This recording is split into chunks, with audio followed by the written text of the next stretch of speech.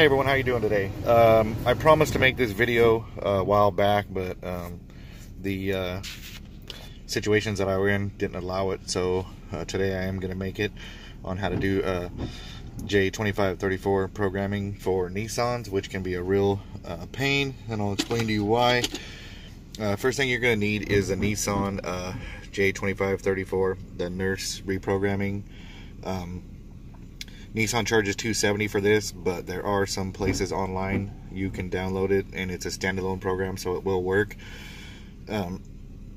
Just saying. And then you are going to have to pay $19 for the calibration files. What I'm doing today is a 2014 Versa. We aren't going to open up this program quite yet, so what you can do too, I already got my browser open here, is you can actually go to the NASTF and register for free. This would also be where you get your locksmith ID, but they have free registration, which gives you all the websites for the OEM j2534 programming. It's pretty cool, so you don't have to Google search it. But anyways, we're going to go to parts.nissanusa.com, and what you want to do is you want to get the correct part number. And here's where Nissan gets confusing. I have a brand new transmission control module for this Versa, and you can see the old one. The part number's there. Then there's the part number in the catalog, so you can look it up. Most of the time Nissans will work, but sometimes they get a little tricky. So I have the part number that I got with the VIN number for this car. So next what we're going to do is we're going to log into our free account, which you need to register for Nissan/techinfo.com. And once you register, you have access to buy the files, and it also shows you, this is what I've talked about a lot, is the OEM endorsed pass-through devices, and Nissan has a small list here. You can see the Bosch that I love to use is on the list, and thru Technologies, the Cardac, and this is where the Autel one that I tell everybody to stay away from comes into play. Is it's not endorsed by any of the OEMs, so if you need tech support, they're really not going to help you out.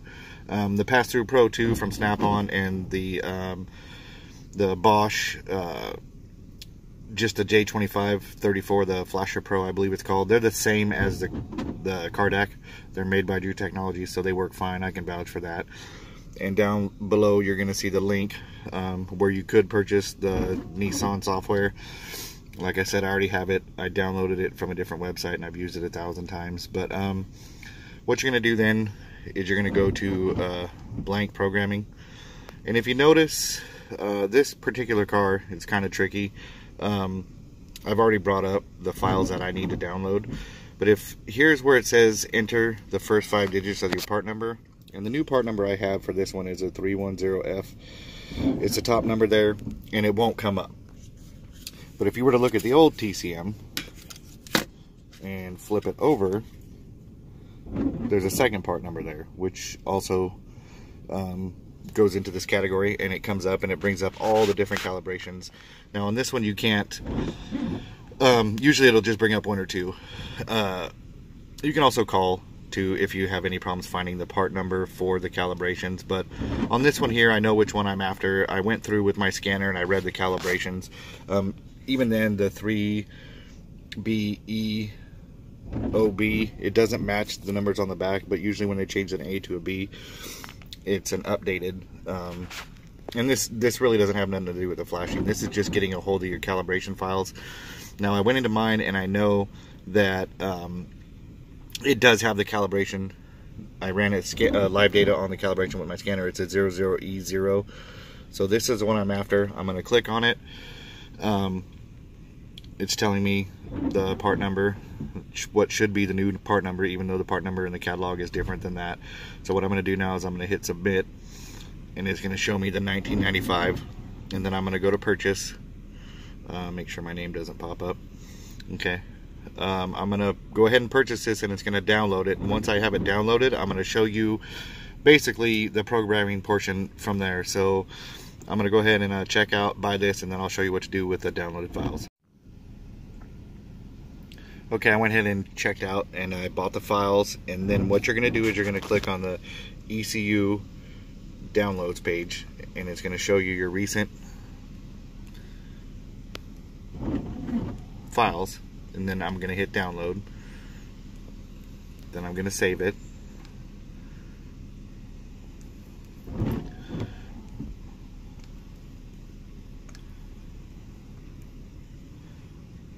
And then once it's done downloading, I'm going to move it over to my desktop.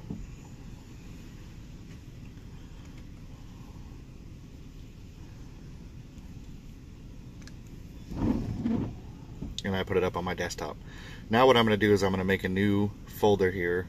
So we're done with the online, but I'm just going to minimize it. And I'm going to make a new folder. And I'm just going to name it Versa for what I'm doing today. And then I'm going to open it up, and I'm going to extract all of these files into the folder called Versa.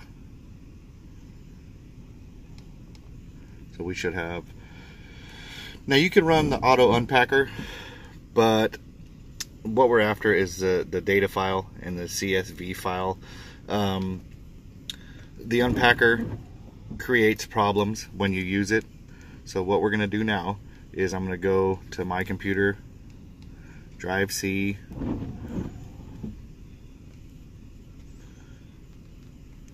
program files, x86, and then we're going to find Nissan j2534 reprogramming.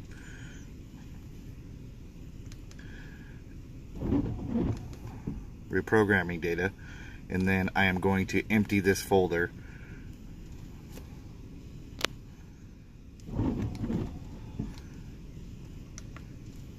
Just delete everything in the folder. These are my old files from the last flash I did. Now I'm going to open up the file here, and I'm going to copy these into that folder. Application data, reprogramming data. Then we're going to close it out. I'm going to go back to my computer. I'm just going to double check it. You don't have to do this step, but let me maximize this. Back down here, programming files. Bear with me, I'm trying to walk through and be thorough with it. Nissan reprogramming, application data, reprogramming data, sorry. And we should have the data and the CVS files inside there. Okay, once you have your files inside that folder, we're ready to start programming. So I'm going to get over to the car, I'm going to get my laptop in there, we're going to plug in the j2534 and go from there. So once again, download your files, extract them to their own folder, and then move them to Nissan, under the program files, Nissan reprogramming data, empty the folder and move them over to there. It does come with an unpacker, but when you use that unpacker, it always puts extra files that you don't need in that folder, and your flashes will fail. So if you just put it in a side folder, move it over from there, when we open the program, when we have the pass-through hooked up, it's going to recognize the car and it's automatically going to program those files into the car. So I'm going to get my pass-through ready. We're going to go over to the car, get out of the van here, and we're going to get it programmed. Okay, I got my Flasher Pro hooked up. Make sure you have no cables in the way to where they can get unplugged. And we're going to go ahead and open up the Nissan software.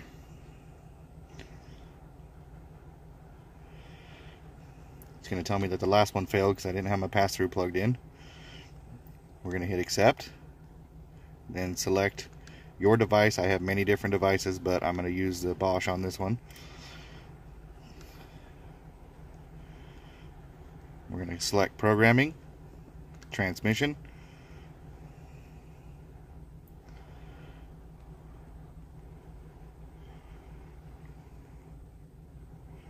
We're going to give it a few minutes. It's going to search for the files that are in the folder.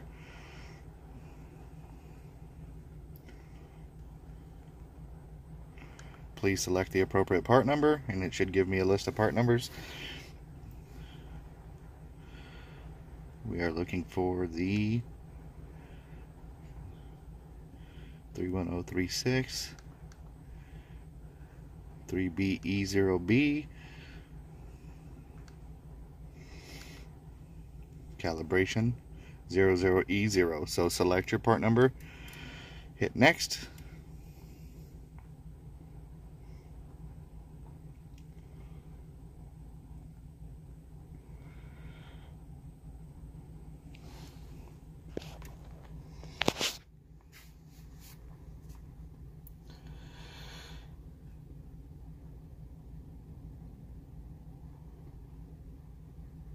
It does take a few minutes to run through. It's going to verify everything, and then it'll start the flash.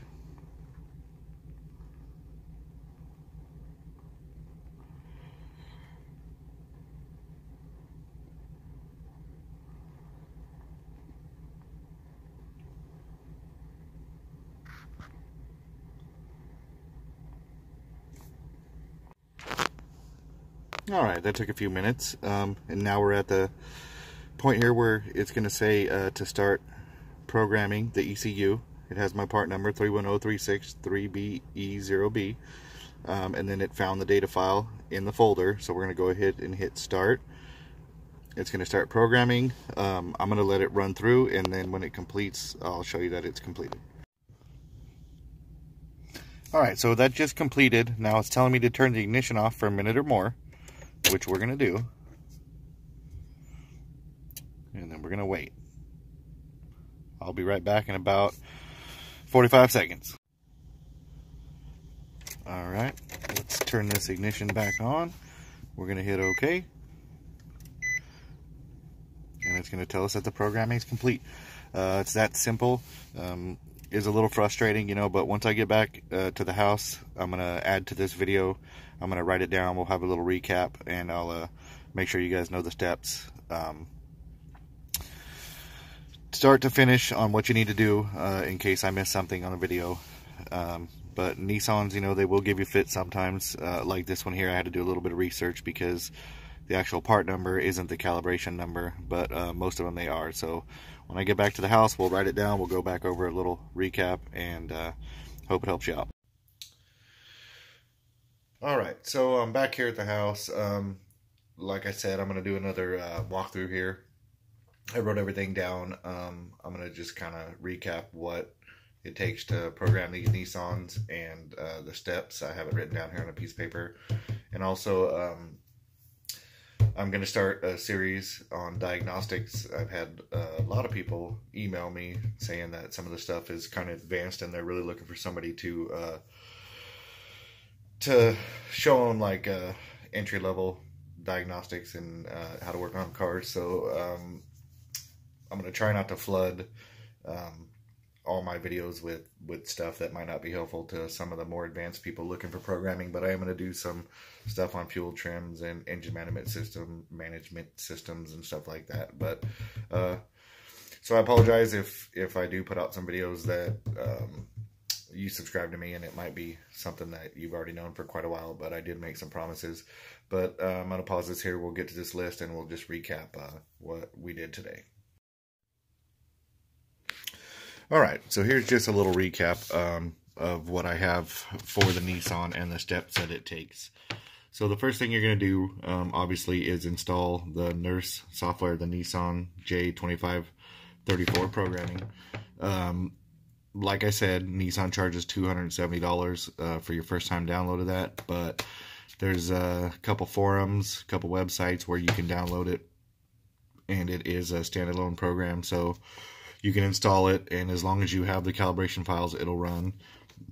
I know I shouldn't probably say that, but yeah. So basically, install that, and then you're going to install the drivers for your J-Box if you haven't already, or your VCI. Make sure that's installed, and you can plug it in, not into a car, and open the Ners software just to see if it recognizes it. Make sure it's all set up beforehand.